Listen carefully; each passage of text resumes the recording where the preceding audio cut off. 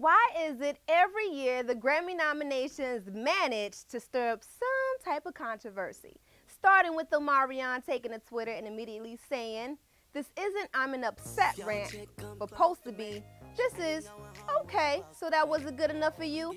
I'll be back next year, have my Grammy ready." Taylor Swift and The Weeknd are in a tie for 7 nominations apiece. J. Cole managed to get himself a nom. And Kendrick Lamar is sitting at the top of the throne with 11 nominations to his name. Now, Drake might happen to just be submitted for the first diss track ever for a Grammy nomination. Now wait, I know how my young beanie boppers and the misinformed might think so. Let's take it back.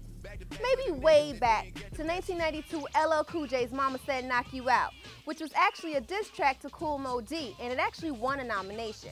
Then in 1999, Lauryn Hill's Lost Ones was also a nomination for a diss to Wyclef. Rumor has it Drake wanted Hotline Bling to be submitted, but his company strongly felt that Back to Back should have been submitted. I guess they knew what they was doing. This is your girl Shantel G on I Got the Juice TV, and I just gave you the juice.